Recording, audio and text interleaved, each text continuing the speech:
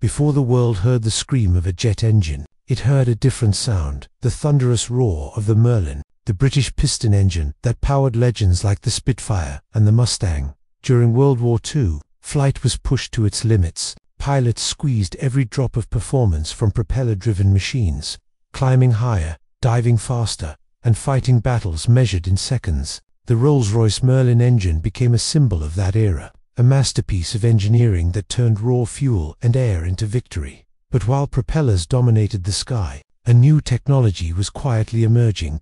In Germany, engineers tested the world's first operational jet fighter, the Me-262. Its engine didn't roar, it screamed. The aircraft flew faster than any prop-driven plane alive, signaling a future that would outgrow the machines of the war. At the same time, British pioneers like Frank Whittle and German innovators like Hans von Ohain worked independently on jet propulsion, a breakthrough that would transform aviation forever. By the end of the war, the world had changed. The propeller age had reached its peak. The jet age had begun. In just a few years, passenger jets crossed oceans, military aircraft broke the sound barrier, and nations invested in aerospace like never before. From the Merlin's thunder to the jet engine's scream, World War II didn't just change history, it launched humanity into the modern age of flight.